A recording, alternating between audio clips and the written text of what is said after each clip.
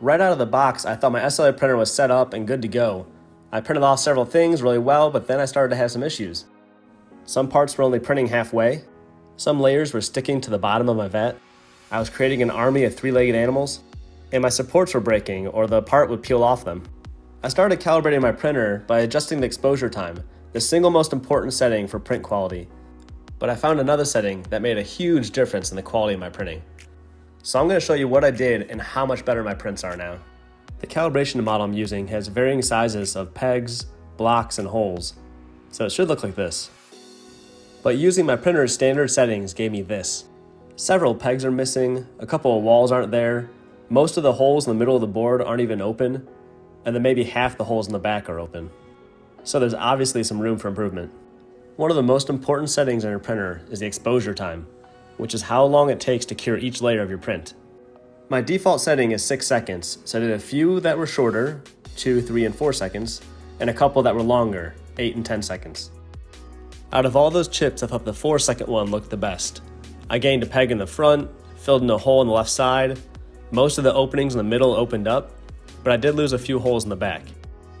I loaded up my Snorlax, and this is what I got. The first few layers have a longer cure time so it sticks to the plate, but after that, 4 seconds wasn't enough time. The layers are too soft and rip off the plate and stick to the bottom of the vat.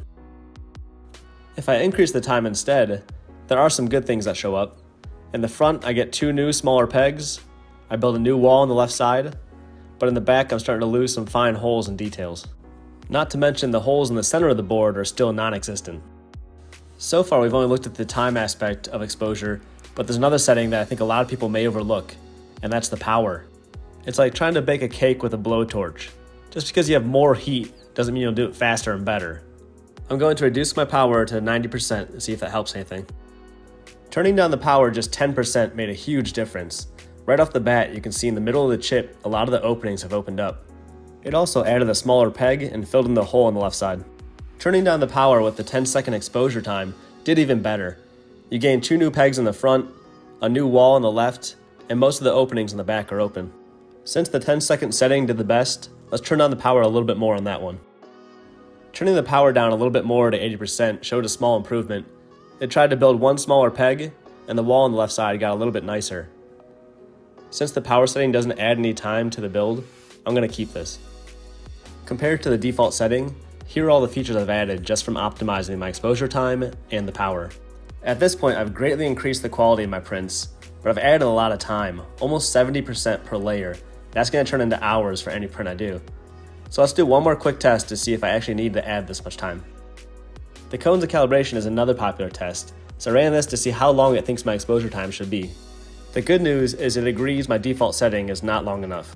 However, it took 8 seconds for anything to even register, and then 10 seconds to improve on that, and finally 13 seconds to complete all the cones. I used the optimal settings from the previous test, and that actually made this one worse. The only thing left to do is to print with each setting and see which one does best. Needless to say, the default settings didn't even print the part. It failed right after the supports were made, but that's why we're here. The 10-second setting printed really well. Everything is crisp and clear and defined.